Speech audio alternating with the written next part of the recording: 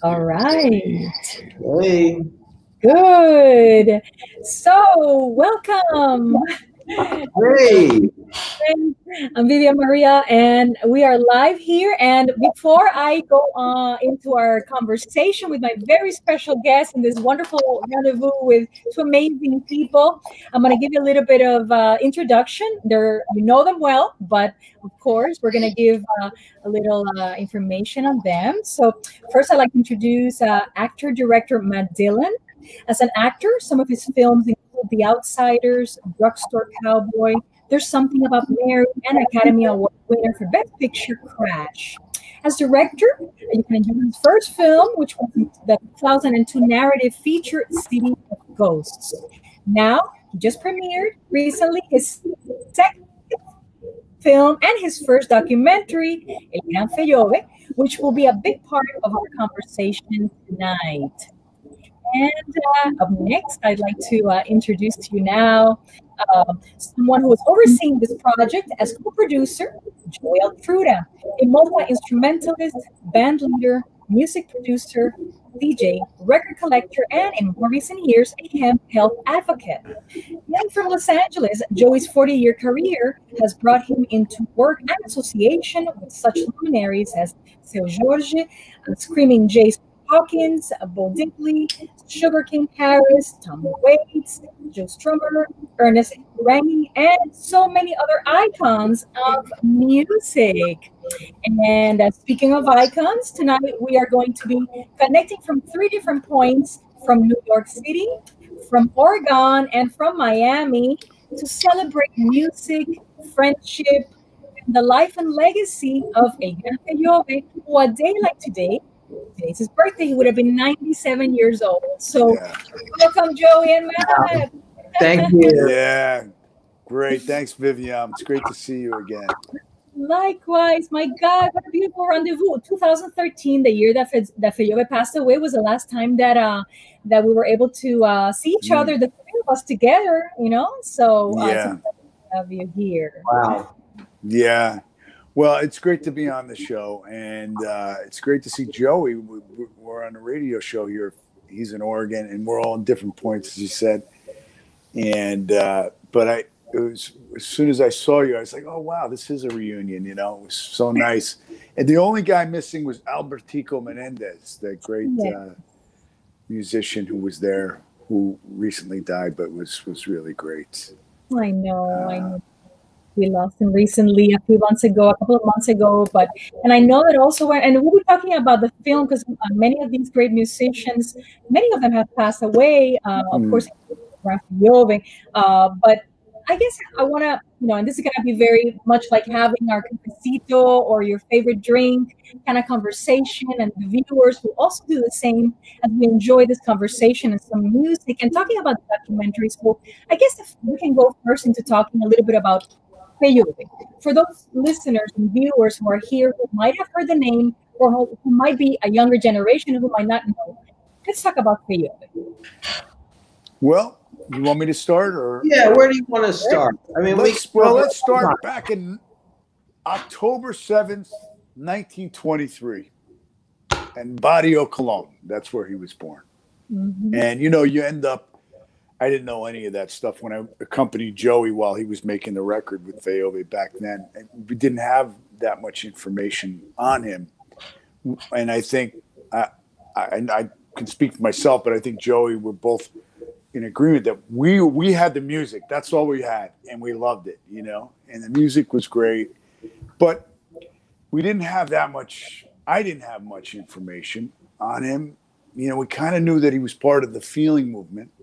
No, I haven't heard of the feeling movement at that point. And it's the stuff it's a good point. It kind of got labeled from feeling called Latin jazz. I grew up with people like Cal Tjader's music and people I knew who played in Cal Tjader's band, but I never heard of feeling. In fact, I've been listening to the Cuban Jam Session records for some years, for over 10 years. Yes, and I had no idea that the one song that I always loved to DJ with was Cimarron.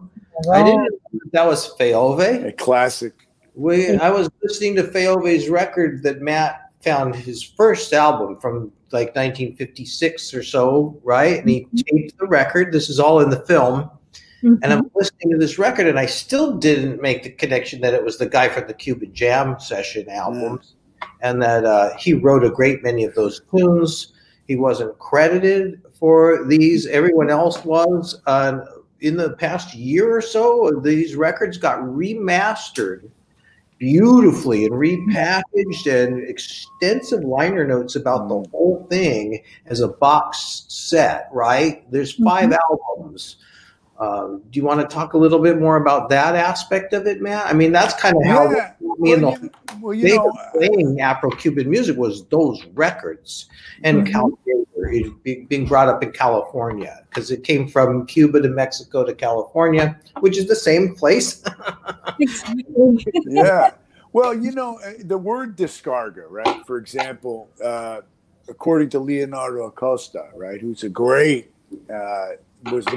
another one, again, no longer with us, but was one of the great voices and historians of Afro-Cuban jazz. And he also had a musical background. He was a musician. And he said that the word descarga, and he describes it quite well in the film. He says it's to discharge. We kind of knew that, but he said that it was born out of the feeling movement. So the idea of the Cuban Jam Session, he talked about, like, early on, us jazz musicians would mingle with the songwriters, the feeling guys, you know, who were primarily guitar players and piano players, songwriters, and people like Fellove who played a bunch of instruments. They're creative guys, and they would mix together, and that's where these things they would have these kind of gatherings in apartments. They weren't performances in nightclubs. They weren't in bars in the beginning. It really was these guys getting together and creating, you know.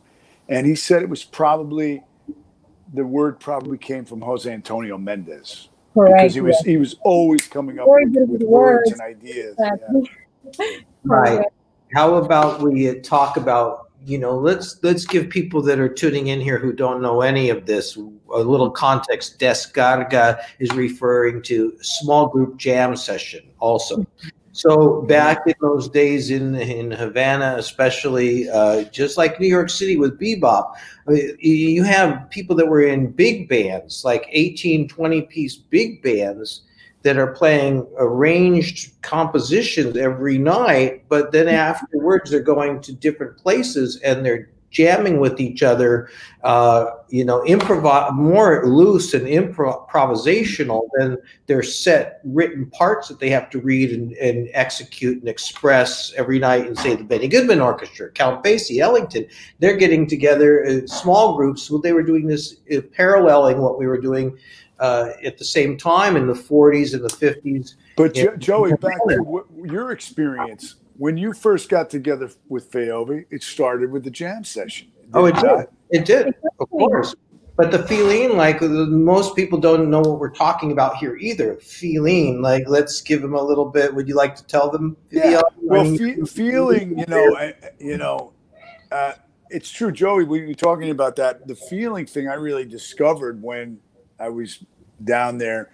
I mean, Joey really. You know, the interesting thing is I'm the one who said, hey, Joey, what about this guy Fellove? I learned more about Afro-Cuban music from Joey than I ever taught him anything. I mean, really, Joey's really knowledgeable and makes it enjoyable to learn about music. So that we have that's our relationship, and our friendship sort of came together on our mutual love of this music. But of course, when I got down there, Joey was busy making a record with Fellove. That was his focus. It was so unplanned that things were so spontaneous that things were turned around because you're thinking, could I do something to cover this amazing singer? And then Joe.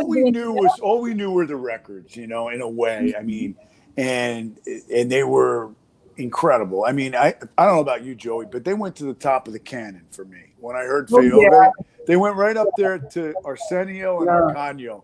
And Benny Moré, he went right up there. He didn't stop at the, you know, in the middle floors, man. He went right to the top, in my estimation. That was, top of the play, top of the top of the stack. And I have to say, you mentioned that I was a big influence on you in music and collecting. And like, just to give people a little bit more background here, when I met Matt, he was already collecting a lot of different genres of music, but one of them was Latin music, and primarily the things that were found in Manhattan, like Tito Puente, or, you know, anything that was like Nuyorican and Boogaloo or Joe Cuba.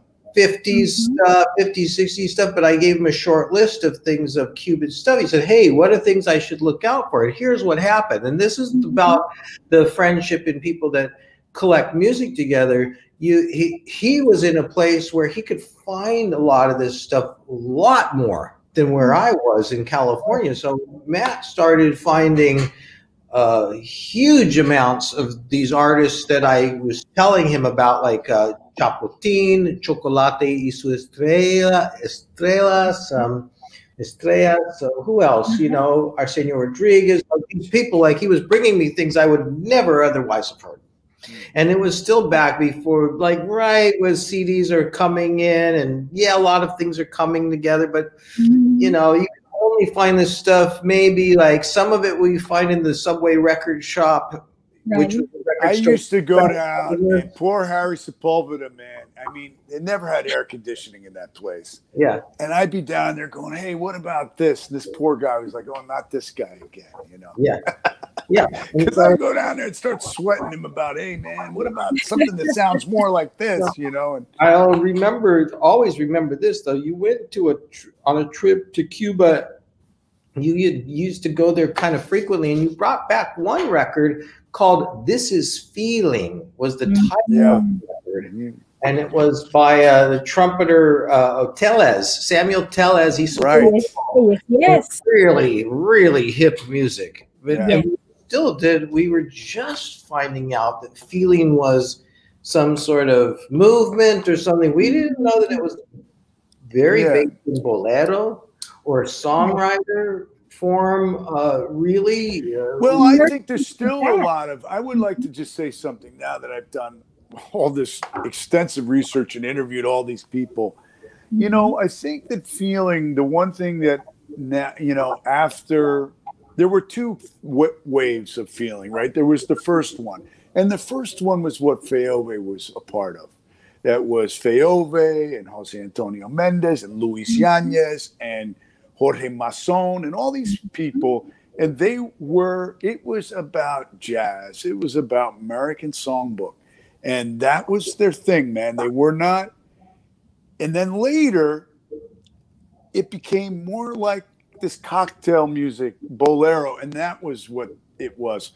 But early on, feeling definitely had a lot more of a jazz influence. And I think it's important to remember that. I think because in fact, they were songwriters. They were part of a collective of guys, and they wrote songs, and the name of they started a publishing company because they had no money, and maybe they were getting screwed over, maybe not, but they were not being well taken care of. So they decided to start their own publishing. It was called Music Havana.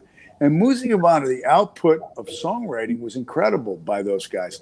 Jorge Zamora, he wrote so many great songs. He's known as a comedian. Yes.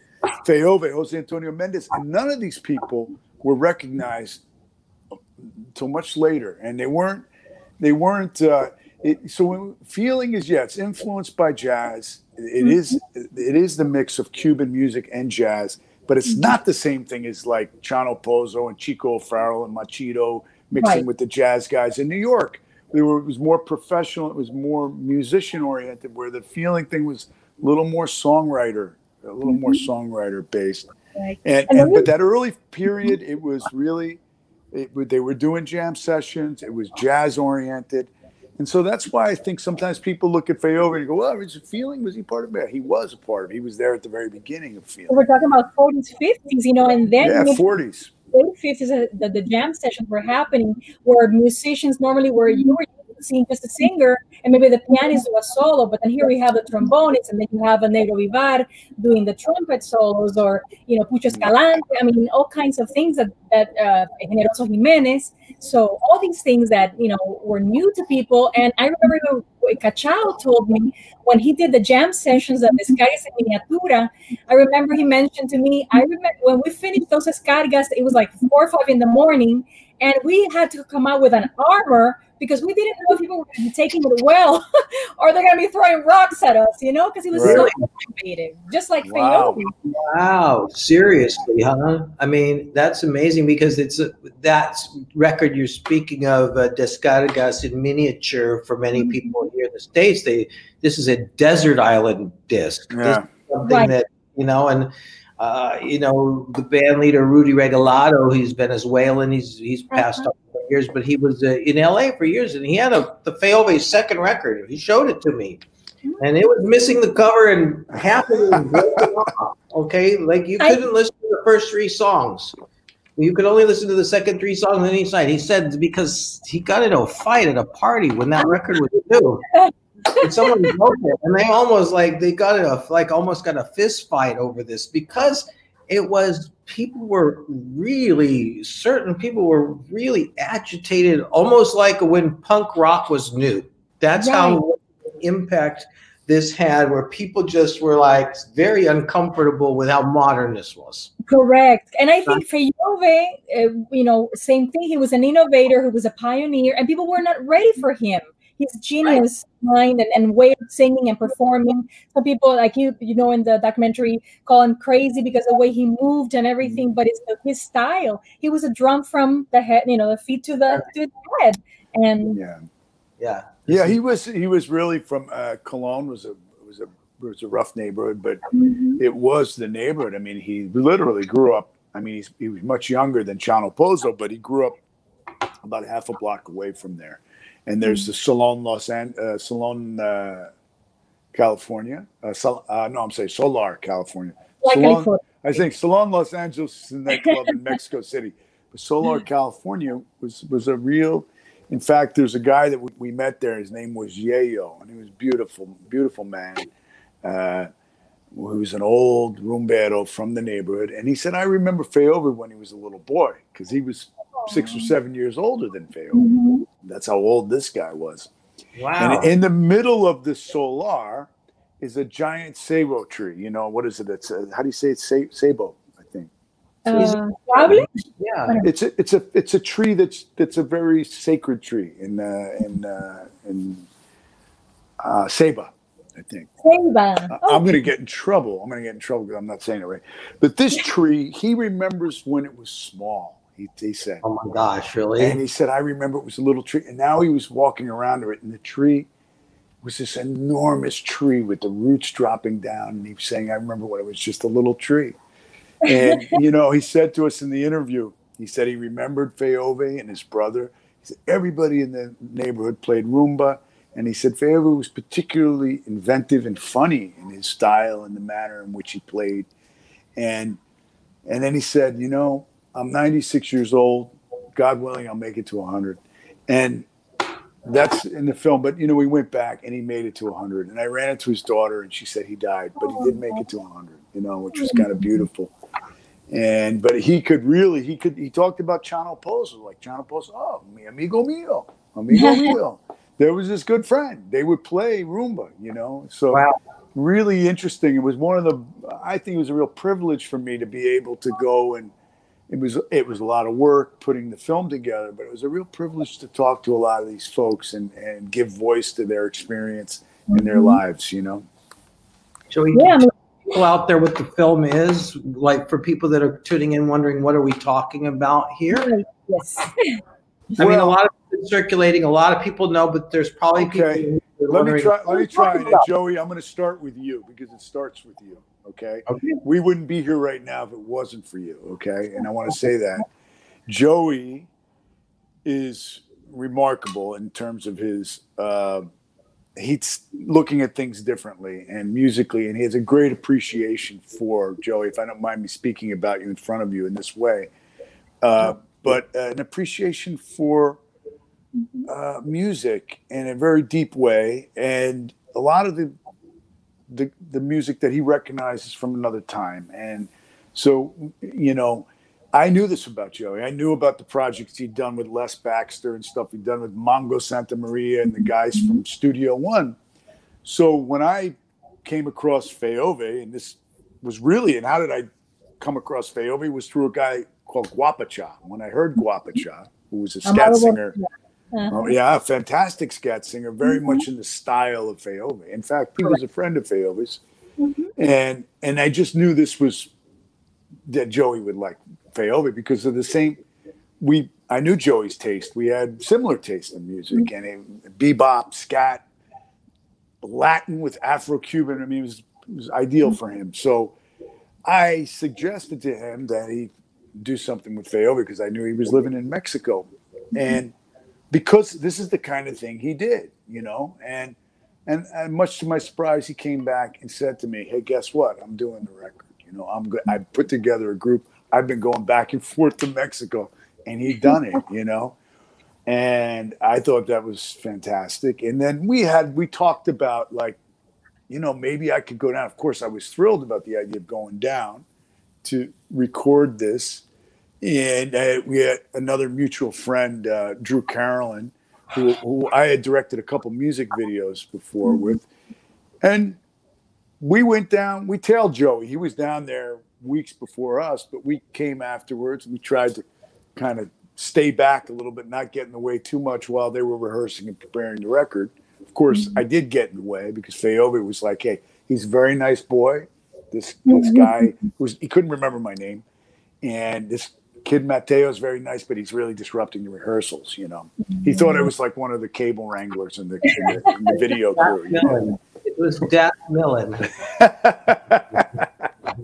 So he was, you know.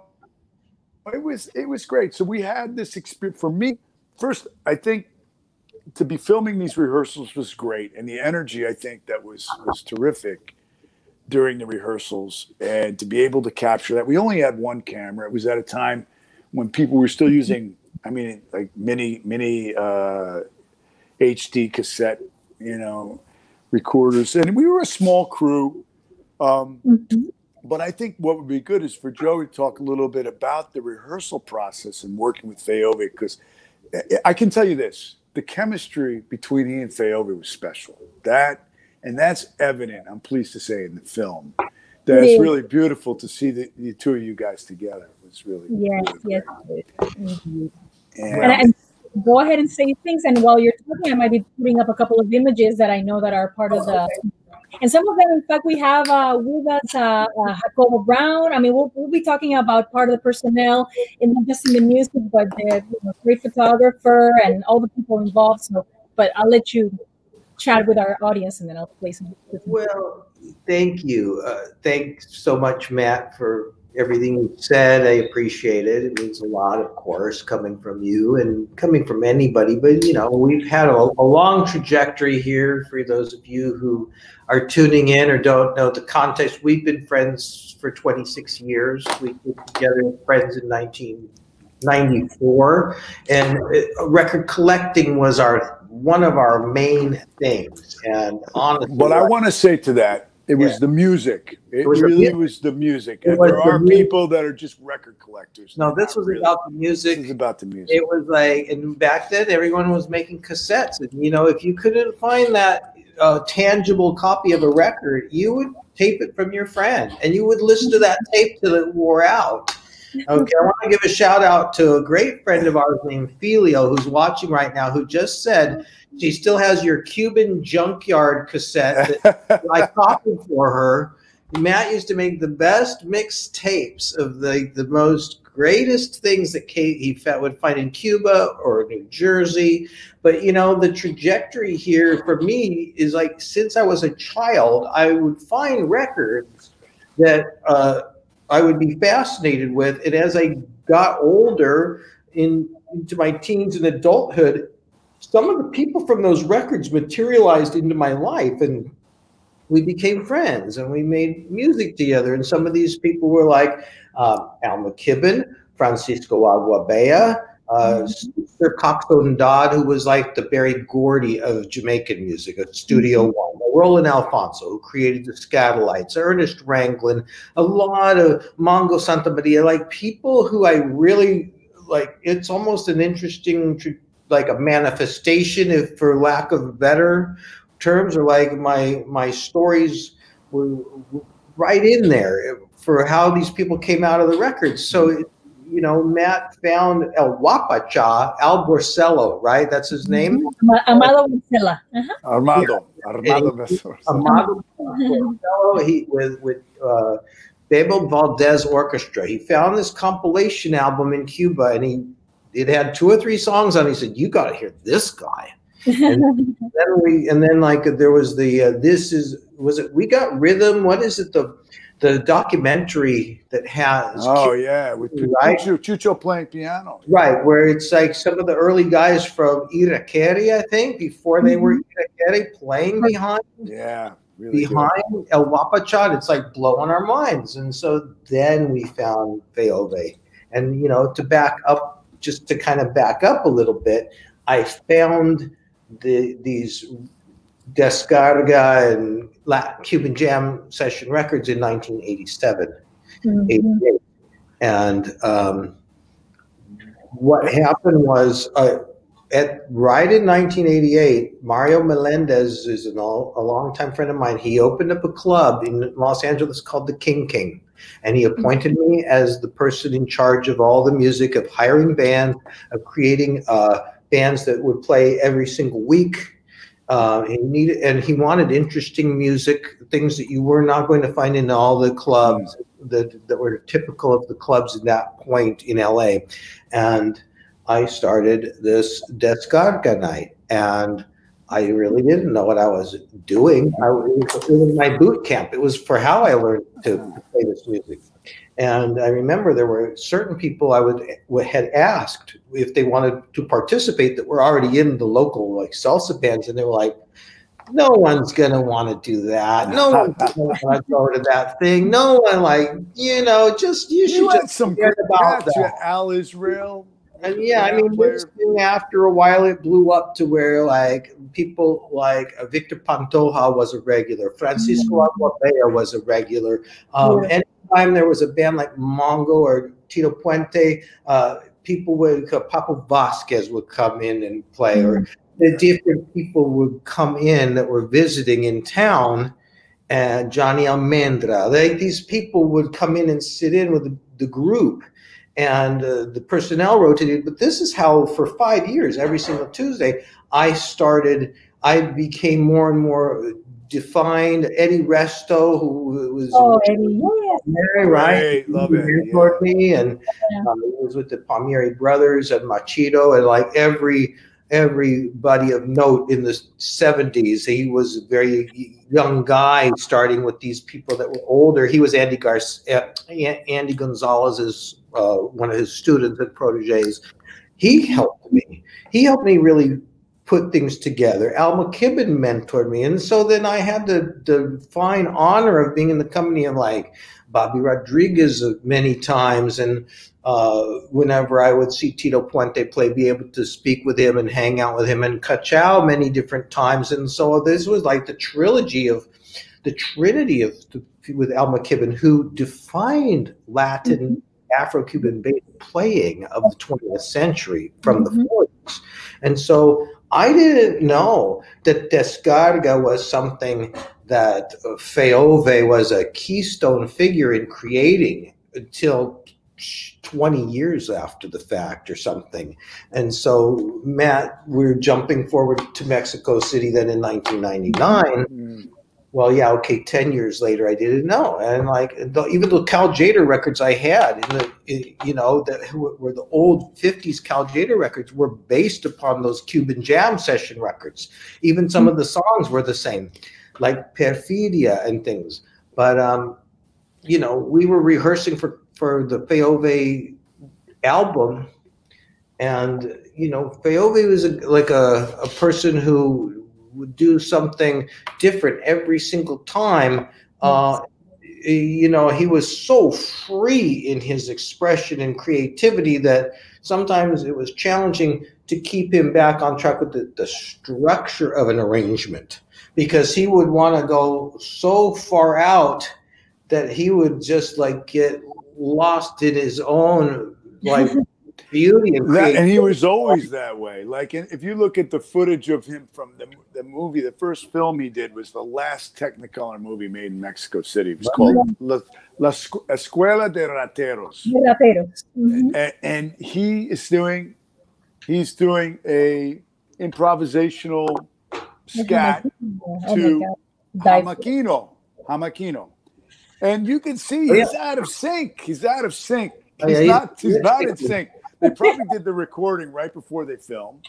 And you can see in the background is Nino Rivera's playing upright bass, right? Really? And he starts to go, and his mouth is doing one thing, and because the guy could never do the same thing twice, right? He's so spontaneous, you know? And so to try to get him to do what he just did 2 minutes ago, it was never going to happen, right? Everything was fresh. He had to be free, right? I mean, true. I mean, his takes were so different each time. And, you know, if you look carefully in that film clip at the very end, he's back in the audience part of the nightclub seat, and he moonwalks. He does the moonwalk. You don't see his feet, but you see that he's going backwards. He's gliding backwards. He's like doing the moonwalk. I mean, they were doing this, I think, in Harlem in the 20s, but it's not a Michael Jackson thing. Sorry to break the news. You know, like, or even a James Brown thing, right? The only people that can do that is Philo Bacallao with Orquesta in the 50s, and then Fellove practically, but I really haven't seen that much more. Yeah, Fellove did it, and I think Jacobo said that. He said, well, you know, Jacobo was like, he knew it from the Michael Jackson moonwalk, and he said, you know, it's, Fellove would say, yeah, but nothing is like, it's all about how you interpret. Nothing is completely new. Everything is about how you reinterpret it, you know? Yeah. And that thing is just something that came from Africa, you know? Amazing. And we were talking about Jacobo, and I want to share a comment that so many beautiful comments of people. Everyone's, you know, chiming in with beautiful notes. But Jacobo, he wrote, thank you, the great project I have done. That's Jacobo's, you know, message here I wanted to share, because you had such an amazing, I mean, and we'll talk about the musicians too who are part of this amazing recording that is just priceless. And of course, we'll talk about behind the scenes. So Joey or Matt, let's talk about, I know we have Osmani Paredes and Miguelo Valdez, Celio Gonzalez, I mean, an icon, you know, of Cuban music since Sonora Matancera and all that, Chocolate Armenteros. Tell me more about the personnel which combines the traditional musicians, you know, from yesteryear, of course, Fellove, and the younger generation too, like Celio's son and everything. Well, Miguelo is, he's commenting right now. I'm actually, excuse me, when I'm looking down, I'm interacting with people on our lives here. Thank you. Let me put Miguelo's comment. Miguelo, you know, he's right here. Saludos. And thank you, Viviam. He says. There are Miguelo's comments. Yeah, he's great. Yeah. He was a great friend to Fellove right to the very end. Yes, and you know, incredible conguero and percussionist, bata player, and you know, these were people that had come and lived. Part of the film is about how Cubans made it over to Mexico before and after the revolution, but primarily in the film about before. But Miguelo, he's a young man. I think he was in his mid-20s, maybe 25 when we made this recording, and he had come over from Cuba with Osmani Paredes, I'm sorry, and who's a pianist, an extraordinary pianist. Maybe Miguelo, could you list some of who the horn players were, the other trumpeters? There's two trumpeters. There's Reynaldo, who's since great flautist. Reynaldo Pérez on the flute, Alfredo Pina on the trumpet, right? Thank you. Yes. You've got the facts and figures right there. Yes. You know me, Joey and Matt. Yeah, of course. So, and So let's see. So we had Osmani Paredes on the piano and background vocals, Celio Gonzalez Jr., timbales and coro, Miguelito Valdez on the congas and coro, Joey Altruda, bass, producer, arranger of most of the songs. I think it was only a couple that Osmani arranged. Some a couple spectacular modern Cuban style arrangements on the album. And these guys, aside from Celio grew up in Mexico. Maybe he was born there, I believe. But I mean, But these other people had played in Cuba. They lived in Mexico City. I think Enrique Jorin was one of the bands they were in, which is a major icon of danzón music. That's who Osmani came over with. That's who came over with. Yeah, that's who he came to Mexico with, was the Jorin group. And the other guy, Fabian Garcia, right? He was the bass player. And he's wonderful. He's in the film, and he was lovely, and he passed on. But he was the bass player on the recording that Fellove did in '79 with Nino Rivera, with Mami Papi. Oh, yeah. And he was in the group with Osmani when they came to Mexico, and he went back.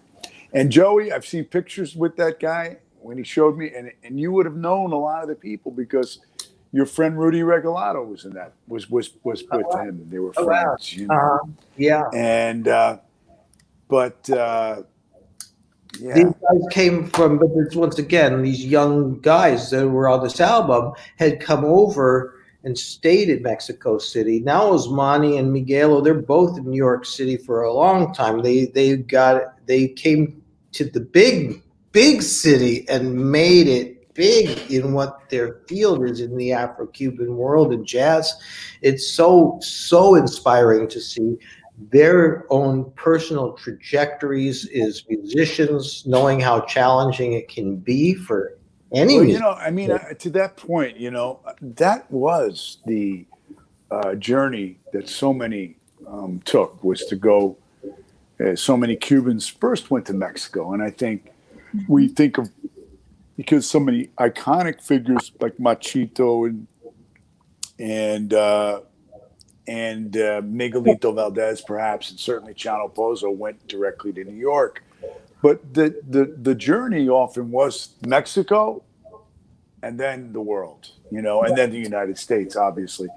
You know, I think, and certainly Mongo Santa Maria went through Mexico first, you know, and Benny Moré was unknown in Cuba, and yet a big star throughout Latin America before. Yeah, he went to Matamoros, went to Mexico as well. So all of them, but I think it was also that great connection, that a great conversation between Mexico and Cuba. So in other words, there were a lot of Mexicans who would also go to Cuba, and also the Cubans would go to Mexico. So that was a beautiful, even for example, Perez Prado, who had many of the horn players were Mexican, many of the musicians. Yeah. No, that's true. Yeah, and I want to just say one other thing. A guy who's in the film, and he's beautiful, I love him, is Tino Contreras. He's a trap drum player, Mexican. I mean, apparently he's got this new hip record out, and I think he's got to be maybe mid-90s now. He's 94 or 6. I got a message from him, and he loved Fellove. Yeah. He loved Fellove. Yes. And he told me when he met Fellove, and Fellove said, man, you got to get me to Mexico. This is back in the 50s. And he said, you want to go to Mexico? I want to stay here, man. He fell in love with Cuba. And all Fellove we talked about was Jose Antonio Mendez and wanting to get to Mexico. So there was definitely this current going back and forth. And Dandy Beltran, who passed away, was a wonderful guy, great. I loved him very much. He was a Cuban singer who immigrated to Mexico. Jose Antonio Mendez was brought over by, Fellove was brought over by Jose Antonio Mendez, but another person who brought a lot of Cubans to Mexico was Tin Tan, the comedian, the Mexican comedian. And he brought Dandy over, and he brought over also Jorge Zamora, Zamorita.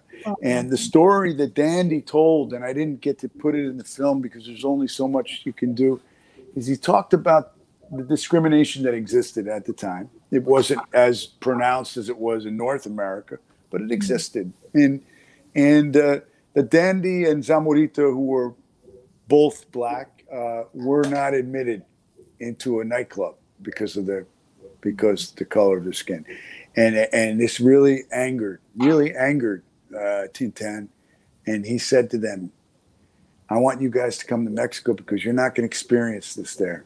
You'll be and that." So Tintin is a very well regarded, I think, among those people who were exiled. He was a good man, and he really was. He was on the right side of things, and but you know, they were back and forth a lot. There was another guy in the film who was with a group called Trio Aveleño, and his name is Miguel Medina, and he was a musician. And he told me, he said, I remember Fellove singing in Cuba. He was Mexican. Trio Aveleño was a Cuban and Mexican trio. They were at the big radio station in Havana, CMAQ. And he remembers hearing Fellove sing, not in the radio station, washing cars on the street in front. But he heard that voice. That's how desperate Fellove was. He was playing for peanuts wherever he could. But the talent was always recognized. He was the guy that people, they recognized him and they never forgot him once they saw him, you know, and that he took with him from childhood to the end, you know. Well, go ahead. I just see some comments from Ileana Casanova here on our Facebook feed that other people that made it through Mexico were Candido, Prado, Mariano Merceron, Kiko Mendive, which is kind of like, if you're a heavy person into collecting old 78s, you know who that is. But otherwise, people like him are like kind of sadly lost in the annals. With Silvestre Mendes. They were Kiko another Mendive, great Silvestre person. Mendes. Yeah, I mean, Matt introduced Matt interviewed Candido, but it didn't make it into the film. I mean, there's like probably we could make an entire YouTube channel on all the extra. Of course, something like this that we should make. I mean, make available. Such a great. Candido will be 100 years old in April, so he's one of the longest. You know, Candido's a beautiful person, man, and he still plays. He still plays, takes care of himself. And, yes, he does. Yes, he does. There's a lot of really great, a lot of great comments here. For example, Emiliano Diaz, he's saying that he's impressed that Matt Dillon knows all these Cuban musicians and their stories. Good show. So we're getting all these, and you know, he's an actor. So we have, I mean, so many beautiful comments that are coming through. Someone else is saying that a great interview. I appreciate music knowledge from the three of you. Makes me happy hearing Matt knowing so much about Cuban music and jazz. I miss Miami and touring with those bands. He's a trombonist, great trombonist from Miami, who's no longer here in Miami. Oh, wow. Jacobo is sharing that Miguelito now has a feeling project these days, so we have to be on the lookout for that. Yeah, Ben with his wife is called the Feeling Messengers in New York. Yeah.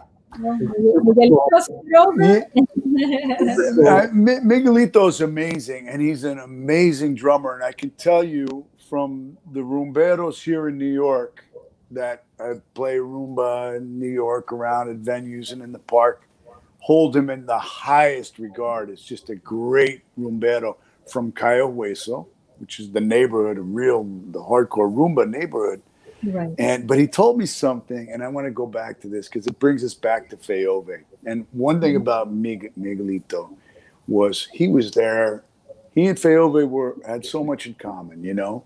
Both of them, like Joey, born in October, right? He's got a birthday coming up. Joey, when is your birthday? I'm on the 22nd. 22nd. Oh, these October babies, right? But you're a Scorpio like me. Yeah, get the bite. You lost your man? Let's see.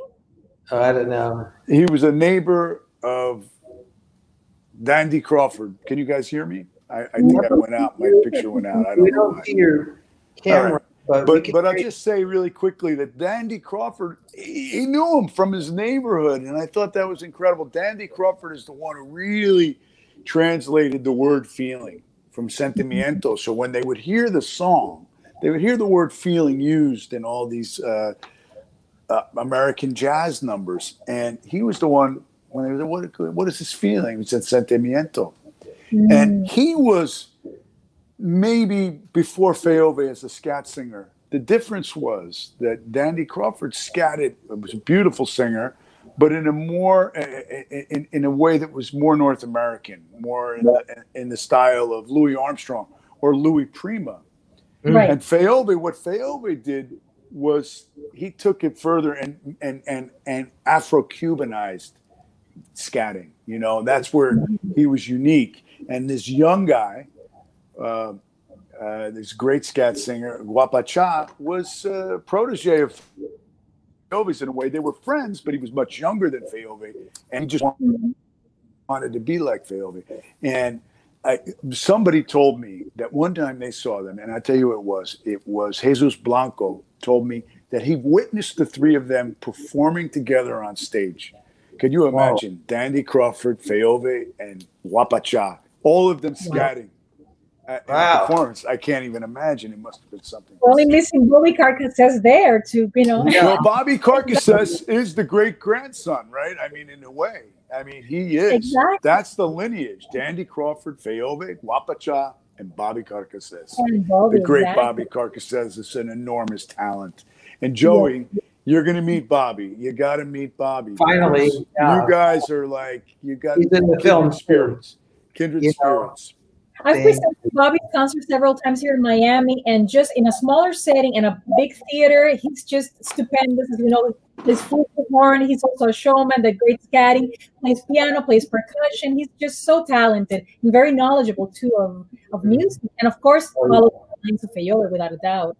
And in the documentary, I know he's part of it, and does beautiful comments about, you know, how important it is what you guys did with this documentary, because in the books there's very little said about Fellove, you know, and that's true. He's kind of someone who's so cool that people didn't understand him, and so he doesn't get a recognition like, say, what Charlie Parker got, or someone like as prophetic in his own way as someone like Charlie Parker at the same, or Dizzy Gillespie, but he had his own.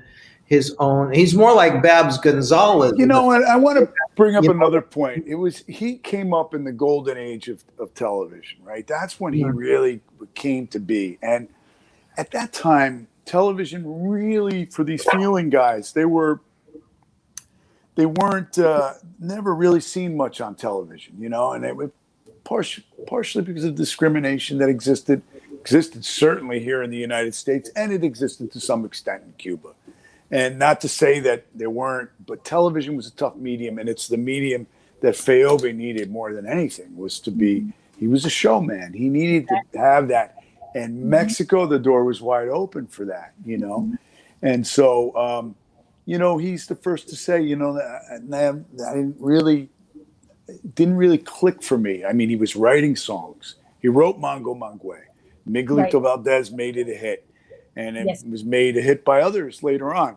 And he wrote Bailame Este Mambo, which was done by Quarteta de Aire, and many other songs and stuff Benny Moré recorded. By Olga Guillot, too. I mean, boleros, everything. All these things. This is all before he is himself a recording artist. And when you see Fellove and you see the dynamic showmanship and the performance, you can't imagine that there was a period of time, like maybe if he stayed in Cuba, he might not have had the opportunity to do what he did, because he was a natural performer, but it was really in Mexico, and it didn't take much. Didn't take him very long. When he hit Mexico, he hit the ground running. He was working immediately, thanks to his friend Jose Antonio Mendez. He was working with the best musicians that were there, and so it didn't take much. I mean, he was struggling in Cuba, but when he hit Mexico, it happened. It happened immediately, you know.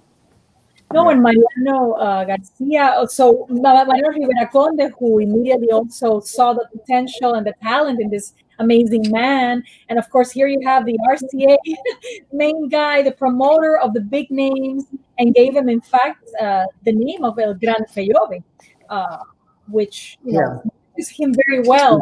But I think, you know, it's important that he did that, because he was a very important producer and someone who really catapulted. But you know, for all Fellove's kind of bigger than life persona, he was modest, and he was always quick to point out it was a name that was given to him that he didn't give it to himself, you know. You know. Well, you know, all of these people we're speaking about, mentioning, are in this film. Either they're interviewed or there's an expose getting accomplished. So it's a little more challenging just hearing these names dropped if you've never heard them and not even seeing photographs. But the person you were just mentioning, the A&R person, Condi Silva, right? No, Mariano Rivera Condi. Okay, he was the A&R man for RCA Victor. This guy, the star maker of Latin America. Prado, Benny Morey, Agustin Lara, Negra. He was the star maker. If he, Mariano Rivera Condi gave you the blessing, that was it. And Tonya La Negra, like superstars. This guy had his sense. He knew, and he got them all signed to RCA Victor, including El Gran Fellove. He gave him the El Gran Fellove. So this whole story is exposed, like put together by Matt, which took a long time to kind of do the detective work and find all this stuff out, because we two guys are a couple of gringos that found Latin music because we just vibed with us so hard. We didn't know anything about it. Well, you know, when you were making incredible detective story that keeps unfolding, you know. When Joey was in the middle, you know, under the gun, trying to get this record, you know, done in a very short period of time, I would appeal to Fellove and say, you know, listen, I really, if you have any, you know, old photographs, any sort of thing I can use to sort of put the pieces together, you know, I'd appreciate it. And he did give me something. It was about 5 color Xerox copies of record covers that I already had.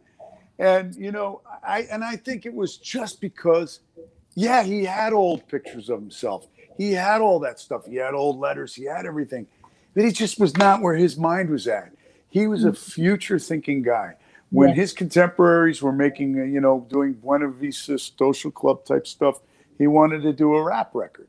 He did techno music. He was like, hey, we gotta, you know, and it was a paradoxical thing with him, because as Joey can tell you, like, he was always talking about, like, the youth have to learn from us old guys, but at the same time, he always wanted to do whatever was the new thing, you know. And that was a blessing and a curse for him, by the way. Yeah. I know, but he was fearless in many ways. He couldn't help it.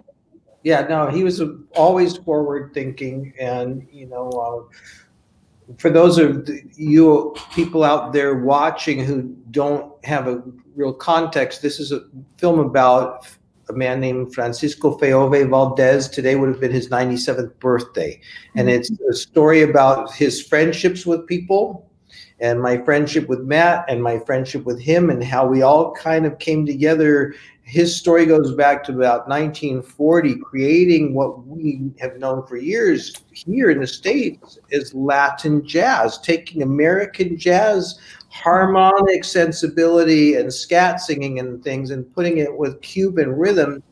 And, you know, in the film, I talk about how the two of us mirrored one another, because I came up in jazz and American music, loving Cuban music, having been brought up around the Banda Brothers and Poncho Sanchez, who was then playing with Cal Tjader when I was a teenager, and my neighbor Bobby Redfield, who was Cal Tjader's guitarist. I mean, I found this music by happenstance in a certain way. I was kind of plunked down in that area of the globe right at that moment, but like, I found Fellove, and we were looking at each other like, wow, this is a kind of a similar story. And it just happened, you know, and his story runs so deep, and it has never been told. There's not a book about this, like what they call feeling is Latin jazz. You know, it doesn't exist. And, you know, it's a way more cosmopolitan presentation of Cuban music than something like Buena Vista Social Club. Yeah. Both are very high quality presentations, but this is way more cosmopolitan. This would be like bebop, and the other one's more like Celio Jr., Celio Sr. said, "Yo soy campesino," right? Yeah. So he said, I'm a country boy. And, you know, I want to just talk about that for a minute because it was a beautiful thing that when that recording that day, because Celio was retired pretty much. He was living in retirement. And he showed up to visit his son who was playing timbales. And Fellove always relied on a coro, backup singers. And they weren't there. You know, it was going to be recorded after the fact, I think, Joey. And Celio took it upon himself he just walked across. Nobody said, Fellove, Celio, would you help Fellove? He just walked across the stage and went into the booth and started singing with him. It was beautiful. Oh, yeah, absolutely. I mean, because to just give a little context here, in the lead singer of like Fellove he's singing what's called inspiración. It's an inspired improvisation over people singing a repetitive chorus. It's African. And so we were going to add the chorus parts afterwards. And so he had to sing a coro and be improvising in between, back and forth. And so here comes Celio Gonzalez from the booth, the control room, and he's like the Frank Sinatra of South America, okay? And he's like, my guy here needs some help with the coro. Let me go in there and give him a hand.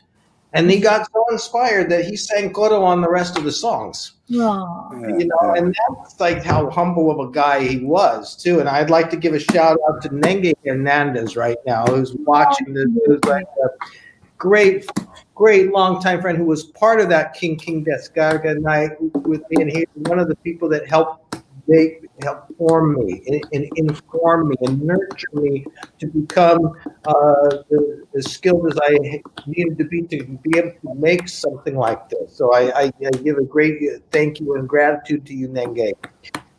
You know, and I've got friends here watching, like my friend John Brown is out there. We've known each other since we were in 7th grade. I've got Christina Christie out there from Canada. I got all these great friends that come together. We all come together about this kind of music. Do any of them have any questions for us? Any questions? In there. Rocio is here. Congratulations from Rocio. Ah, Rocio. Rocio is a wonderful woman. She was the manager of Fellove.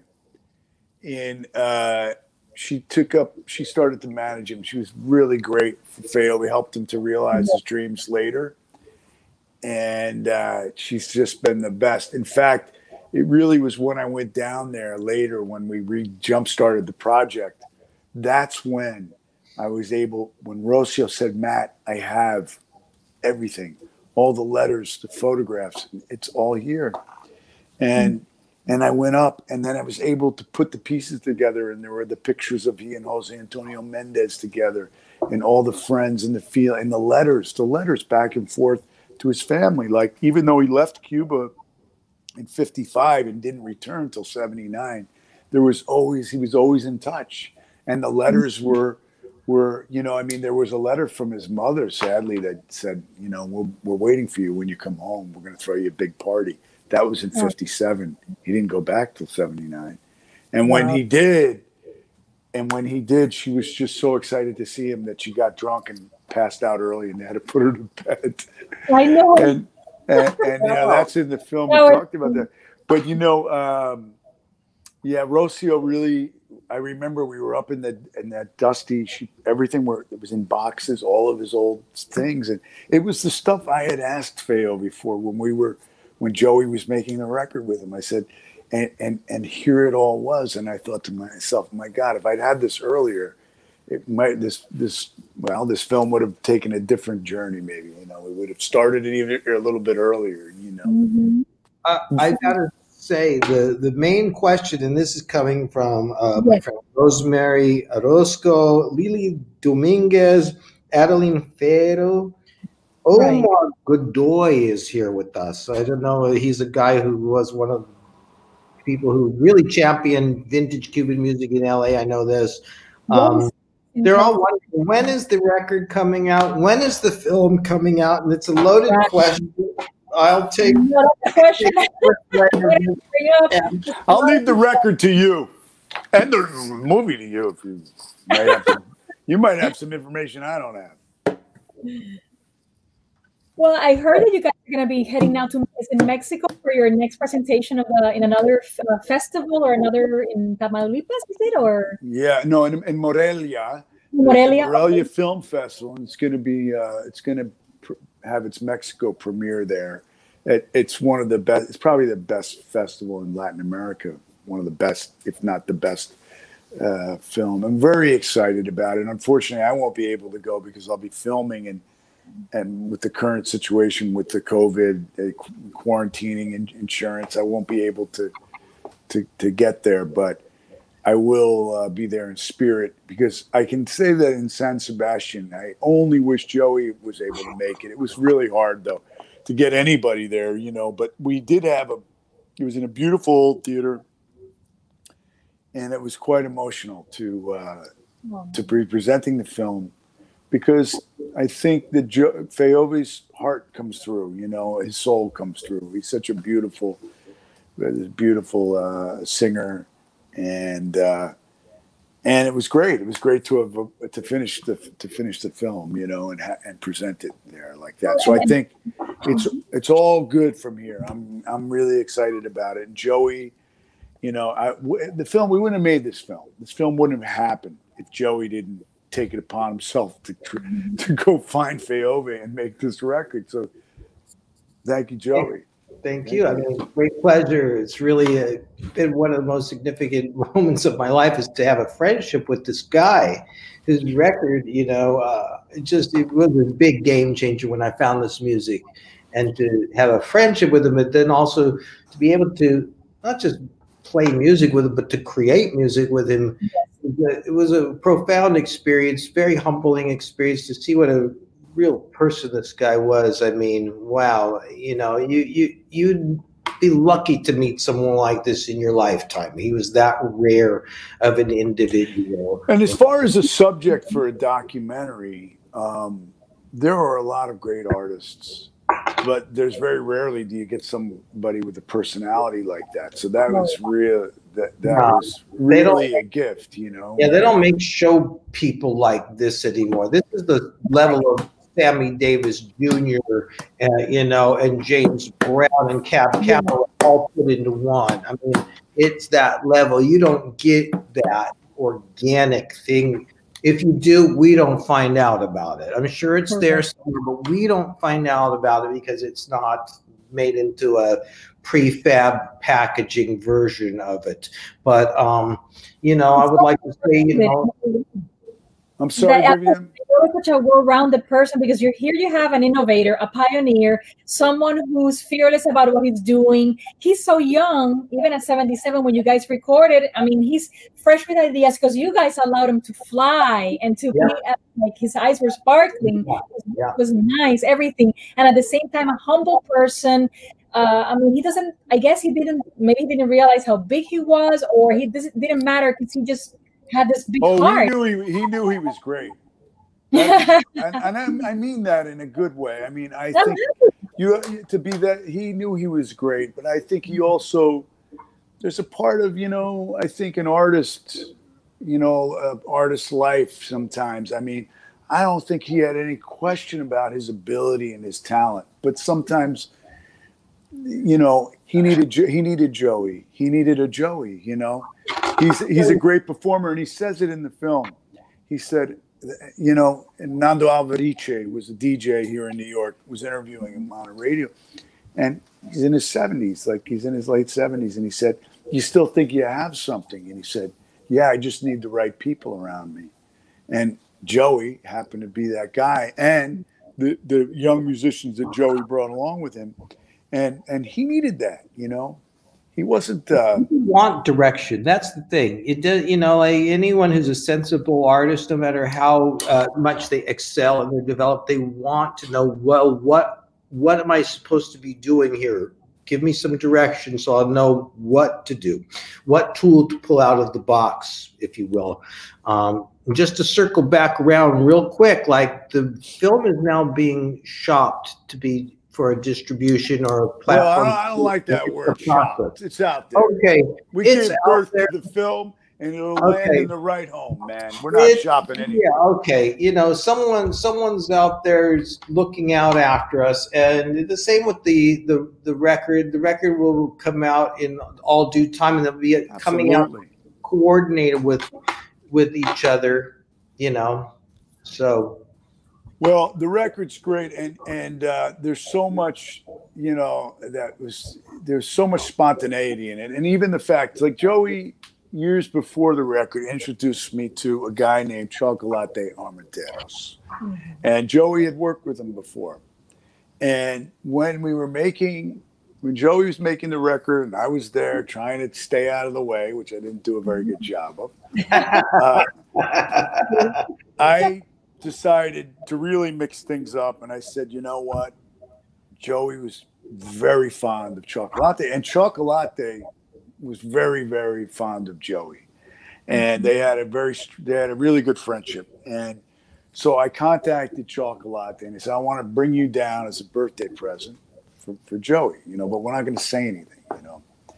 And Joey was, I mean, you were thrilled to see him, but you had to fit Chocolate, and that's not necessarily an easy thing to do. I mean, it was a quality problem. Yeah, it was a quality problem. I mean, I had already made arrangements for a specific number of instruments to play, put all together. So I had to figure out, well, how could I fit him in? And we did a few songs together and ended up with an extra one. And here's something I want to talk about my friendship with him, because there's a record behind you, and that is Freddie. That record behind you, isn't that record behind you? Is it Freddie? The record album behind you, Viviam? This one, I'm so sorry. I'm looking at some of the comments. My apologies. Yeah, Freddie, exactly. It's Freddie. Can you show us this? Can you show us this album? Okay. Yeah, that's great. Okay. Chocolate gave me his album of Freddie. Freddie was a female singer. Very, very rare. Very special. Okay. This one, she was an outstanding female vocalist who was not famous. She was a domestic. Chocolate told me she was the cleaning woman at the club. Correct. And that she used to sit in with the band. Was it at the Tropicana? Chocolate was the trumpeter in Bebo Valdez's orchestra at the Tropicana for 7 years, from 1950 to 1957. He would work 7 days a week, 7 weeks in a row, all night, go out every night afterwards and do after-hours jam session and party till like 10 in the morning, sleep all day, and start the whole thing again, 7 days a week for 7 weeks in a row, and take 1 week vacation to recuperate. And okay, this is what he told me. And he said, this woman, Freddie, that George Raft discovered her, and he George Raft, who played the gangsters in the movies, the guy that was always flipping the coin, who's famous. That's his thing. He was like a doorman was it Tropicana? He was famous for being involved with the mob and everything, and in movies, yeah. Yes, but I mean, he was in Cuba at the time, and he bankrolled that record. And Chocolate gave me a bunch of his albums, and that was one of them. Viviam, when did she die? She died young. She only made the one record, right? 32 or 34 years old. In fact, you know, my father worked with Humberto Suarez, who, as you know, was the director who put together the album for her. And he was in Puerto Rico, where he worked with my father back in 63, 64. And he told my dad that because Freddie had no, professional or musical background, it was hard to really guide her as far as having the big band that he used. However, she was this raw, diamond in the raw, that he said, she's just amazing. I want to record her. And that's why he brought her down to record. And as we know, that was the only thing that she ever recorded. And then she passed away about 35 years old. Wow. It's a very obscure record too. It's kind of a very odd record. Because when we found it, we were like, who is this? But did Chocolate play on that record? Yeah. So it's almost like there's nothing that Chocolate or no one that Chocolate didn't play with. Practically nothing. Because he played with Sexteto Habanero. We can even say that. It was a later incarnation of the band at Marte Bellona, the dance hall. But he did play with everybody. And yet he had never recorded with Fellove. And so them coming together, and when I spoke to him, he said, yeah, I met Fellove in the late 40s the first time. And he was just a kid, you know, Chocolate, who arrived in Havana with his horn. And he hung out at the Musicians Union, and he met all these people, and Fellove was among them. Right. But he himself, his story is one of where he left as well. He came to New York.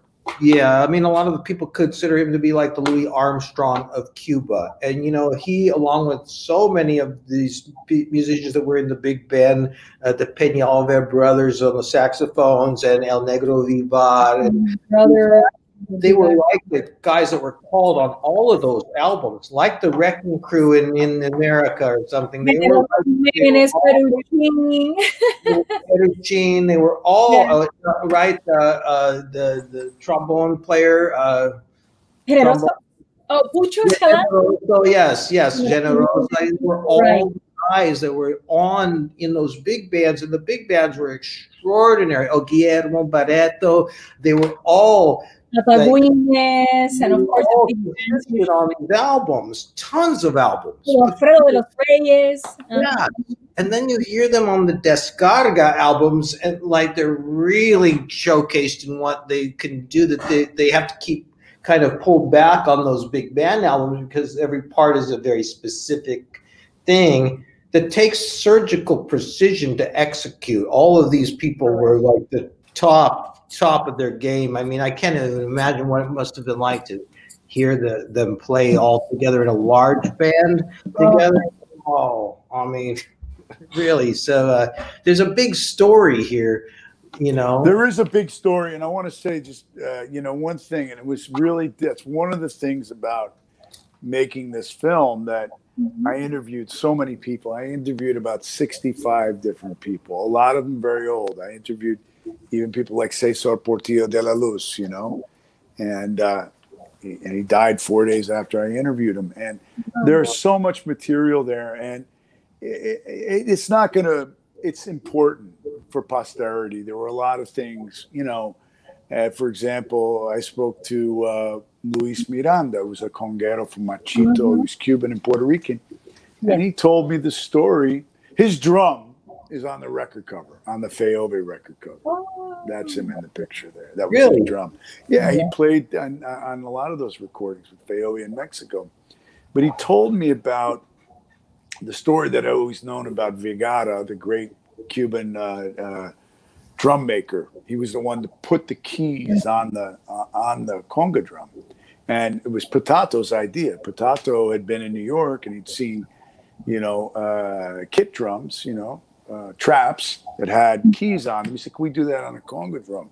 He brought it to his drum maker to tune the drum. Yeah, to tune the drums. And that's and so when he was on his way to Cuba, back to Cuba, Potato said, go see Vergara, and Vergara made him a pair of those drums.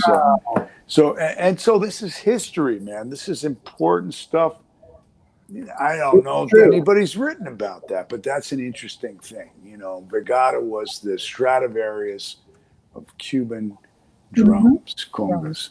You know, there's so much of this that is unwritten, and I was talking to Matt about this too, because, you know, fortunately, Matt has been able to go on to have friendships with people like Rene Lopez, who's the historian since the 50s, a collector, and people like him have all of this stuff written, like, I want to call it trivia for lack of better, not lack of better term, but facts.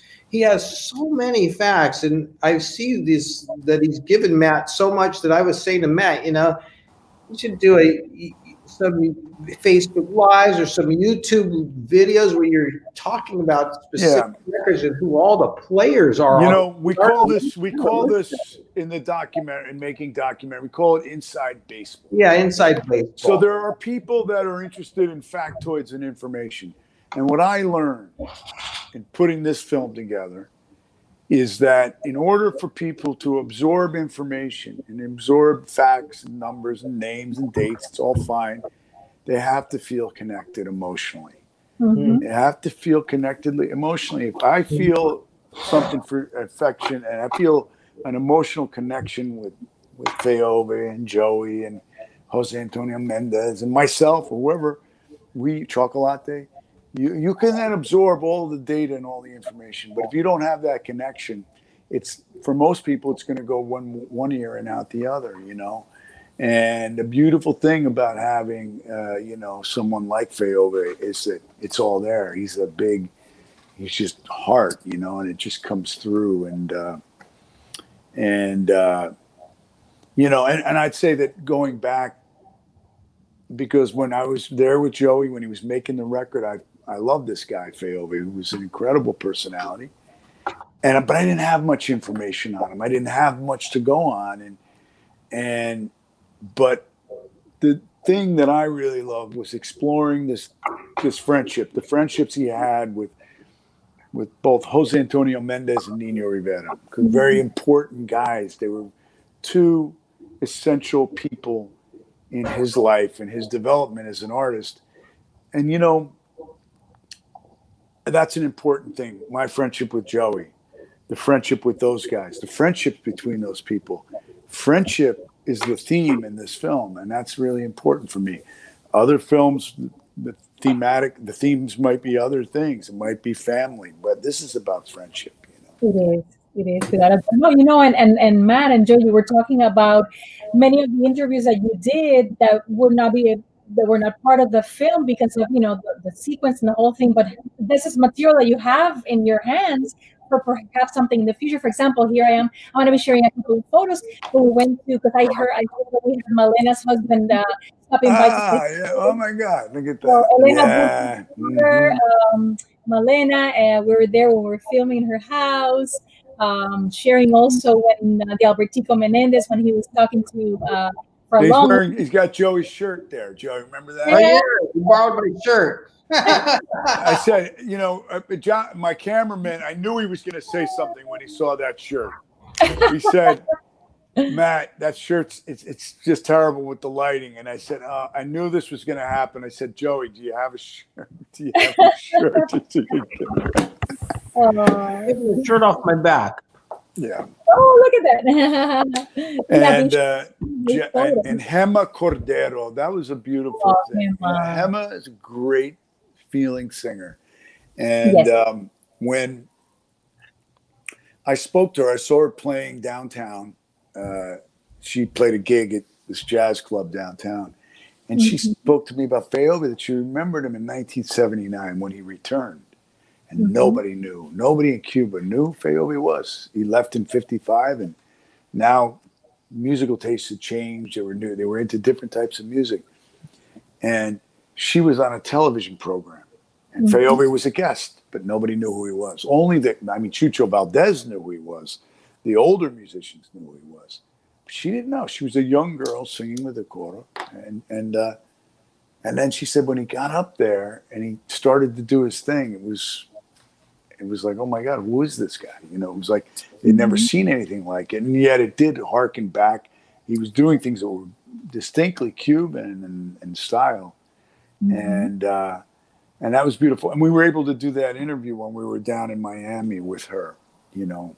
And it was like a different generational thing to talk to her about that. It was really great, you know. I remember, Matt, we ended up going to, I was able to find Felipe Dulzaide's daughter's house. Yes. Interview. This is a guy that you know, Joey, his music, right? I mean, it's very, it's kind of a feeling. His music was like kind of a jazzy feeling thing, wasn't it?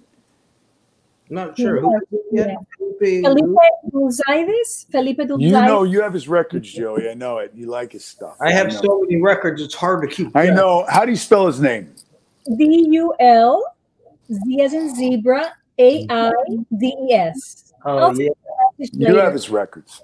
I think the surviving person from Dulzaide's group is El Flaco Padron, Nelson El Flaco Padron, who also was part of Julio Gutierrez's band, and he's probably his 80s. Okay, yeah. I got one for you out there. And if anybody can answer this, now we're gonna get a little inside baseball. Oh boy. All right. Conde, okay, Changuito, the percussionist, said to me, Fellove, yes. He said, Conde Amabile. There was a showman. He was more of a dancer. His name was Conde Amabile. And this is like Loki Bambia. It's like, did it exist or did he exist or didn't he exist? He used to hang out at the, Changuito told me about him. He said he was an amazing showman and a dancer. And I love the name, The Kind Count was his name, Conde Amabile. So maybe, you know, what's great about doing these things is somebody will come out and say, Conde Amabile was my cousin. I knew him, you know. I never know it's going to come forward, you know. Wow. Let's see. Someone's asking, let's see, Matt, how do you make that connection so more Americans can appreciate these artists? John Brown's asking. Well, Joey can answer that one. We quote Duke Ellington, right, Joey? There's only, what is it, Joey? Only good music? Music.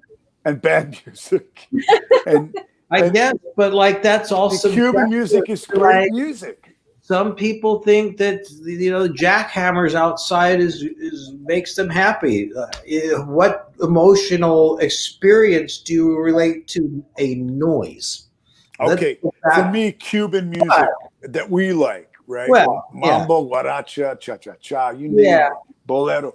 This music is not, it's not world music.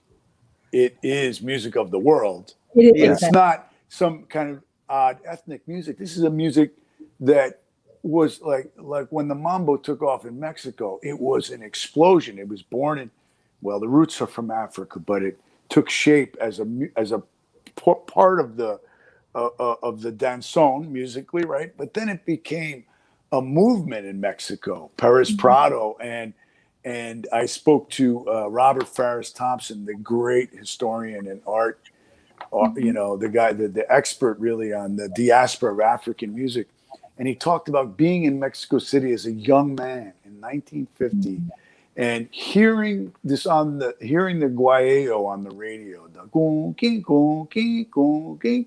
And he was like, what is this? And he went down to the banquet hall in the hotel, and he saw this orchestra playing, and people were dancing, and some danced the jitterbug, and some danced, you know, they were doing different dances because it was so new, the mambo, that they hadn't figured out what the dance was yet. Like the people were just doing what they could. And he grabbed a hold of a waitress and he said, what am I listening to? And she screamed at him, mambo. And, you know, so this mambo thing took off and it spread throughout the world. And we know what happened. Of course, New York and the Palladium, the mambo was something special, you know, and in Los Angeles, but then even in places like from the Philippines to throughout Latin America, throughout Europe and France, it's something that became international in a way. And I think that is the crossover. I don't think of Afro-Cuban music as something that's some niche. I think it's really, it's like rock and roll. It's like jazz, you know, that's what one of the things Gilberto Zacaria said. He said, they're so close together. I don't know where one begins and the other ends, you know, that jazz and Cuban music were born together. It's the same. Yeah, I mean, of course, Rosemary, once again, she said, Yoruba beats from Africa, you know, let's not forget Mother Earth here and Mother Africa. Thank you for mentioning that. And like, yeah, I mean, how do you make the connection so more Americans? This is what John Brown, like I say, I've known John Brown since we were in 7th grade together, and something like Facebook has brought us back together. And Viviam, I met you through Facebook because somehow I saw you comment on something, and I looked at who is this person who's involved in this music, and I saw pictures of you and Candido and Cachao. Who is this person? And this is how friendships happen. And like, here we are, and there's John Brown. He's asking, like, how can we help connect people? And I think it's really about telling. Joey, give him the list that you gave me years ago. Yeah, well, I mean, like I say, and go listen to it, man. You get started with Tito Puente, Cachao. Yeah. You start with the greats, right? I should put that in the comments. You listen to that music, you're never going to turn around. I tell you, let's just say the best thing you could do is go find that boxed set of Cuban Jam Session 5 records. They remastered it last year. It's on. I'm sure it's on Spotify. Yeah. I mean, good stuff, man. Someone asked me this question frequently. Sean Wheeler, I don't know whether he's still watching. He was asked me this a while back, like, what would you recommend something good to get into Cuban music would be? I said that. Okay, what's your favorite one, Joey? I know mine. Well, my favorite is like the Cachao. The Cachao Descarga. Mine is the Nino Rivera. Oh, well, you know, it's hard to say. We listened to that record the first night we met, that Nino Rivera. We listened to that with the pink one. Yeah. Great record. It's incredible stuff. You know, honestly, it's the personal interest stories. You know, if you watch this film, just to kind of clarify to you, John, once you see this film, that's going to be the connection for anyone who was Spanish speaking or non-Spanish speaking. They're going to see what this is about. Okay, I want to say to that, it was very important to me that the film was not just for people that are into that kind of music. And I'm pleased to say that, you know, it definitely connects with women and men. And those that are like Joey and I, who are like, you know, music nerds. You know, I mean, I'm going to speak for me anyway. I'm a music nerd. And for those that don't know anything about it, you know, and I think that's what I wanted. And I wanted that more than anything else. And again, I go back to the emotional connection, because all the information and all the facts and all that stuff, it's all great, but it doesn't mean anything if you don't connect with the people on an emotional level. And that's what I wanted to do. Yeah, you definitely fall in love with the story of this man, the story of all these other musicians. Like, can you say, you know, the story for you is a story of many other musicians. And then you fall in love with the fact that you guys, like you say, to Americans who fall in love with Cuban music, and this great friendship and how things evolved to do this.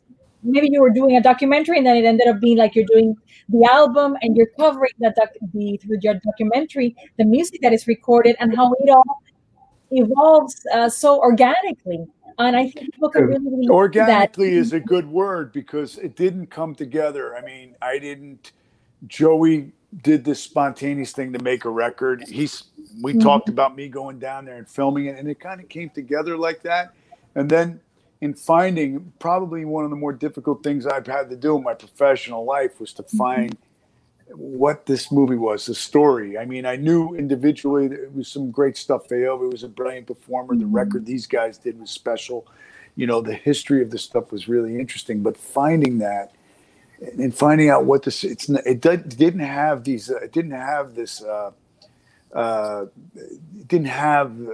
say, like for example, an unsolved mystery. It wasn't like it didn't have some sensationalistic kind of thing. It's a story that I think everybody can relate to. I think there's a lot of Felloves out there. I feel I'm one of them. I think Joey is. And I think because he was somebody who had this enormous gift, this enormous talent, and this incredible personality, and yet his success was marginal. You know, his name was El Gran Fellove. He wasn't that big. He wasn't that tall. And yet, when he was performing, and Joey can tell you better than anybody because he was there with him and they worked together in that way, he became that. It was like perfect when he was performing. It came to life. You know? No, he was larger than life. And I'd also like to add here that, you know, I made this record in 1999 in 21 years now. And the following summer, I brought Fellove to Los Angeles. And I started recording more songs that were to be the follow-up record. I started creating more content.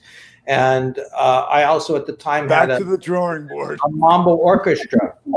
called Mambo Noir Orchestra. It was an 18-piece orchestra, 4 trumpets, 5 sax, 4 trombones, and Fellove. I had a big show at the Conga Room on Wilshire Boulevard, and Fellove came and he sang El Yo-Yo and San Jose and Chanchullo. I made a big band arrangement of Chanchullo, and Ernest Ranglin was the guitar player. So I had Ernest Ranglin, who's a genius of a guitar player, together with Fellove in a big band, all live. Ernest Ranglin is a little inside baseball. Ernest Ranglin is a great guitar player. Yeah, right? Was he in Nat King Cole? Did he play with Nat King Cole? No, that's John Collins. But another guy. Ernest Ranglin is 88 now, and he's the first guy to play the skank beat of the ska music and reggae since the 50s. Largely responsible for the development of what became reggae music, but a whole separate career in jazz music, playing with people like Sonny Stitt, Monty Alexander. He was the mentor to Monty Alexander. So when you played with Fellove, when Fellove came down and played with you there, how many nights? Was it one night or? Well, we did 3 different nights. We did the big band night where he and Ernest Ranglin were the guests in the orchestra. Then we did a separate Ernest Ranglin show with a small group. Was Plaz Johnson in there? Plaz Johnson, no, he was not in there, but it was like a 6-piece band. And so Fellove came up and sang with Ernest Ranglin's show. And then I think Ernest Ranglin played with Fellove, did a separate small group show in the small room. I mean, Joey's fantastic. I'm going to tell you, this guy I just mentioned, Plaz Johnson. Joey's one of Joey's heroes, if I may say, is Mancini. Plaz Johnson played the sax part in the Pink Panther. It's perfect, Joey Altruda. Yeah, Plaz Johnson is a longtime friend. He's 89 now, and we've been working together since the early 90s. And he was in the Wrecking Crew. He's played with practically everyone since the 50s, like Sarah Vaughan, Eddie Cochran and Gene Vincent, the Beach Boys, Pet Sounds, Steely Dan, Linda Ronstadt, Nelson Riddle, Sinatra, Nat King Cole, like all of these people, Mancini, Pink Panther, all of these people. And to have worked with him on so many different projects is another great person for me, it's an honor to call him a friend, but it's been incredible to put people like that together. I did a recording session while Fellove was in LA that had Ernest Ranglin and also Albert Kibbon on the bass. Oh, great. So like putting things together. And so I've got some extra things that are going to come out after the album that will be like the follow-ups. So lots of good things happening here, Everyone's super looking forward to it, and of course, beautiful comments keep coming up. We're so pleased. Thank you, Holly, so much. Great depths of knowledge and love for our Afro-Cuban and jazz music, our life. We have always appreciated his acting, so this connection is awesome, and Joey is fabulous. Thank you, dear Viviam Maria. Love Valsola and Holly. Thank you. Yes. Thank you. All right. Things coming up. Holly, what is this? In fact, I gave him a book of old Cuban songs. Será Arteaga? He's saying that comment. I don't know. Not sure if it's something for you guys. So there's all these beautiful comments and ideas for future. Matt, any of the material that you guys, or particularly in the one that you filmed, were you thinking of either a future project or maybe donating that to somewhere that people can access it, like a library or collect?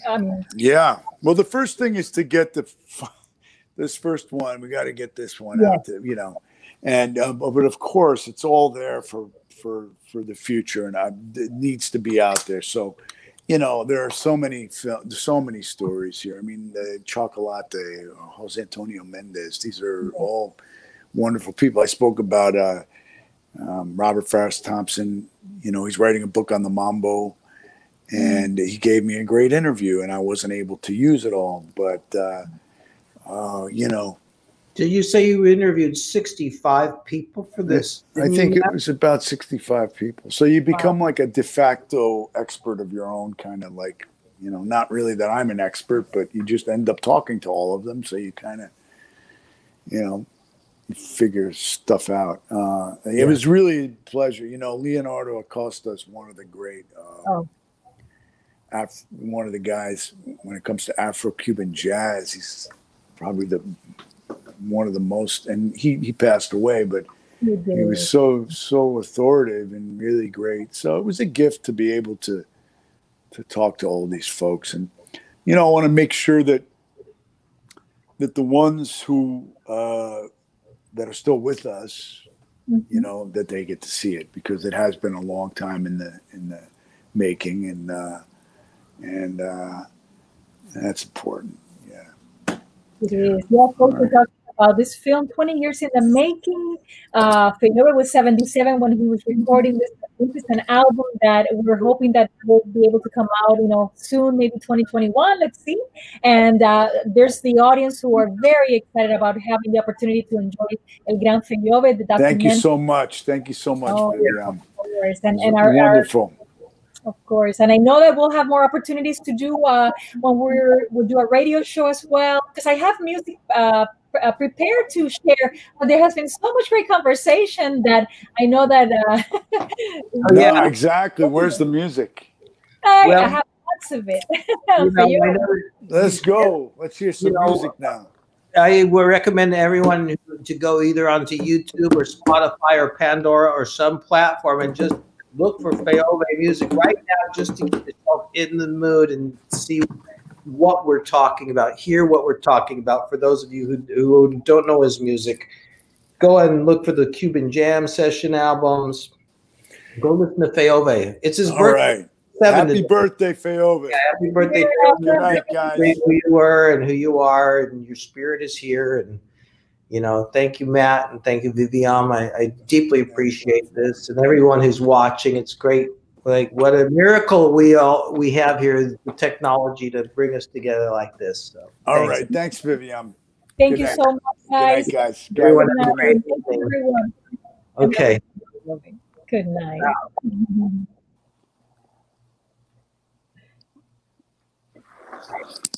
And my friends, as we're coming to a few moments of this live, Viviam Maria live. What a beautiful, beautiful conversation with Matt Dillon and Joey Altruda, who are with us to celebrate what would have been Fellove's 97th birthday, Francisco Fellove. And again, the documentary is called just like that, El Gran Fellove.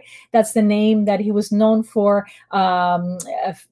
throughout his artistic career as a soloist. And the documentary is highly, highly recommended. Again, as you heard, he's going to be heading over now to Mexico, and we're hoping that it will come over to the United States. So we'll have an opportunity to watch it here in different festivals, and in the future, perhaps have also the chance to purchase it. So it's highly recommended, directed by Matt Dillon. It has co-produced by Joey Altruda, who were my special guest this evening. Has beautiful photography. I've been showing you some photos throughout the evening, every once in a while, of some of the making of the documentary. Jacobo Brown, who also was instrumental in taking some very specific photos of Fellove that, in fact, I know in part of the documentary when Fellove passed away, where he was laying el féretro, the casket. It had the beautiful black and white photo that Jacobo did of him. Again, the album is amazing. The documentary is highly, highly recommended. I hope that probably we'll have the chance to have it accessible for all of us to enjoy. I had the opportunity of really viewing it, and every time I watched it, every time I cried, and it's been like 4 or 5 times at least, or maybe 6 or 7 times. So I know that all of you would love it. So with that, we are approaching to the last few moments of the live. Thank you so much for all these beautiful messages. I mean, as I've been presenting some of them on screen, in fact, one time when they were asking me about one of the albums, I was reading some of your special messages here. So thank you for that. Let's put a few more before we conclude. Adeline writes, thank you for this beautiful interview, so inspiring and spark to provoke. Happy birthday, El Gran Fellove, and thank you, Matt and Joey. Thank you, mostly Viviam, for being leader and an example. Thank you, thank you. It's been 25 years for me, I know, since I started in public radio with all this importance about the history of Cuban music and Latin music, and the new generations also that have come through. For example, some of the ones who are members of the band of this recording, as I mentioned before, Celio Gonzalez Jr., Osmani Paredes, Miguel Valdez, some of the younger ones also who are there that we mentioned earlier, and of course the classics like Celio Gonzalez, Fellove, Alfredo Chocolate Armenteros. My work throughout the years with my programs with legendaries such as Chico Farrell, Cachao, Generoso Jimenez, also, wow, Juanito Marquez, who's still a legend. He's 91 years old and he's still part of our Miami community. Candido Camero, who will be 100 years old next year, and we've worked tremendous times. Bobby Carcases, as I mentioned before.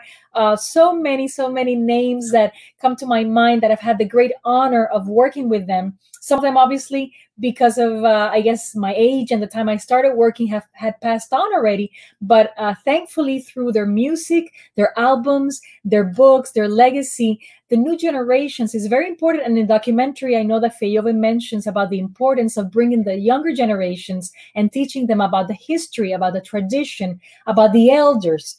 They need to learn about that. So coming to new generations, our children, our grandchildren, students, young musicians, inspire them. Again, like Joey recommended, having the Cuban Jam sessions. These are just the amazing 5 albums that I highly recommended of some of the top improvisers of the time period with Descargas.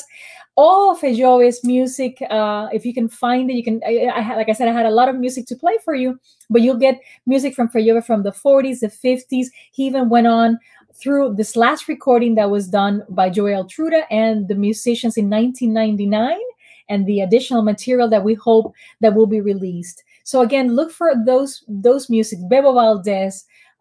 Look for the classics, El Niño Rivera, if you want to learn more about this, Machito, some of the rare albums, or some of the singers like Celia Cruz. Yeah, I mentioned Juanito Marquez, of course, who's still with us, and he's an innovator. Juanito Marquez, not just an innovator in the guitar, from a transition to the acoustic to electric guitar. He was doing the ritmo pa' acá, creator of a rhythm. He also was doing arrangements for mega orchestras coming from a small town, you know, in Holguín. So all of these great bands, and I see, for example, here in the chat, Oriente, that is a local band, and they're also keeping alive Cuban music, and they're incorporating new rhythms to it, and they're adding a little other more upbeat, if you may, perhaps, how can we describe it? Oriente just blends Afro-Cuban with jazz and some rock. I mean, they do a great fusion. So there's so much that is coming out of there. Let's see, Holly's mentioning that Le Chat Noir for the next time they pass through Miami. Yes, in fact, when they came back then, I had recommended all these clubs, but because of the time for recording the documentary, unfortunately, we were not even able to go and visit Cristobal Díaz Ayala's collection at FIU because the time was very short. So we ended up just going to see Albertico Menendez, Gema Corredera. We went to do the interview also with in Malena's house. So it was very short that weekend, and Fellove had passed away just a few months, so he was running over to different travels. So I'm hoping that he'll come back and enjoy Le Chat Noir. That is one of those small clubs that they're working so hard to keep not just jazz, but Latin jazz and other forms of music alive in this small, quaint, beautiful downtown location. So if you're locally in Miami, or if you're visiting, be sure to check them out, Le Chat Noir. They're listed in the chat as well. And I'm so happy to see so many beautiful comments from many folks here with us. So Tara, thank you so much. I have my producer here. So just wrapping things up for tonight. And my friends, as a final wrap up, thank you very much for being with us, reminding you that I come to you. And this night was special. I didn't do my regular Cubaneando show, which I always bring to you every Wednesdays, 7 p.m. Eastern time on 88.9 FM and worldwide. You can enjoy it at wdna.org. And because today is Fellove's birthday, would have been his 97th birthday, and I had my friends and special guests, Matt Dillon and Joey Altruda, I did this Facebook Live, live with them. However, you can enjoy all this great music, the Fellove music, El Niño Rivera, the jam sessions, Freddy, Machito, Chico Farrell, Cachao, Bebo, Generoso Jimenez, Oriente, so many of these bands. You can enjoy all this beautiful music from yesteryears and new recordings like what Miguel Valdez is doing and what other people are doing. You can definitely enjoy it there on Cubaneando. So again, Wednesdays, 7 p.m. if you're listening online at wdna.org. And I'll put it on the chat. You can enjoy Cubaneando 24 hours a day through Mixcloud.com. So thank you to Willie, my producer, my special guest this evening, and all of you who made this a very, very special celebration for Fellove and for a night to be remembered. Good night, and see you at the next Viviam Maria Live. Thanks again. Good night.